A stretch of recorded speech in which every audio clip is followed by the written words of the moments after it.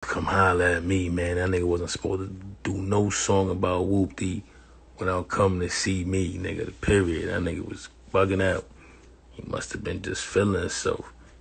Some Puffy, some nigga named Puffy, and all these other niggas. Who gives a fuck about them niggas? Them niggas don't troll this internet shit.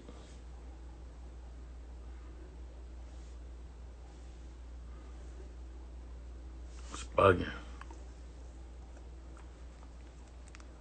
Nigga, word reach certain places, man. Nigga, CJ knew he's supposed to have come check in with me, man. You know I'm out here on these platforms, man. You know I'm out here on these platforms. He whooped in and pooped in and tutu in it and all this other silly shit. He ain't come check in with me, nigga.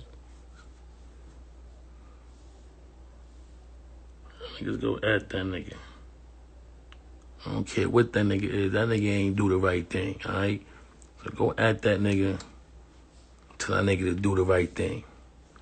Tell him Snow Billy wanna holler at him. We can make things right. Do that. Go to his page right now and hit him up, please. His career could be brung back. It all depends, man. Same thing with Big 9. Big 9 career could be brung back, but he don't deserve it, man. CJ could get a chance. 6ix9ine don't deserve to have his career brung back. He done. Big 9 was done when I said it on a No Jumper interview. It's over for him. I mean, you know. But CJ could get a second chance, man. It's always good to give second chances out.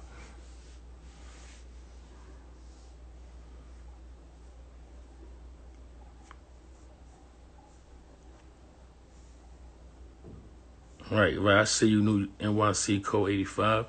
Yeah, them niggas ain't the streets. Niggas don't give a fuck about no French, no Puff.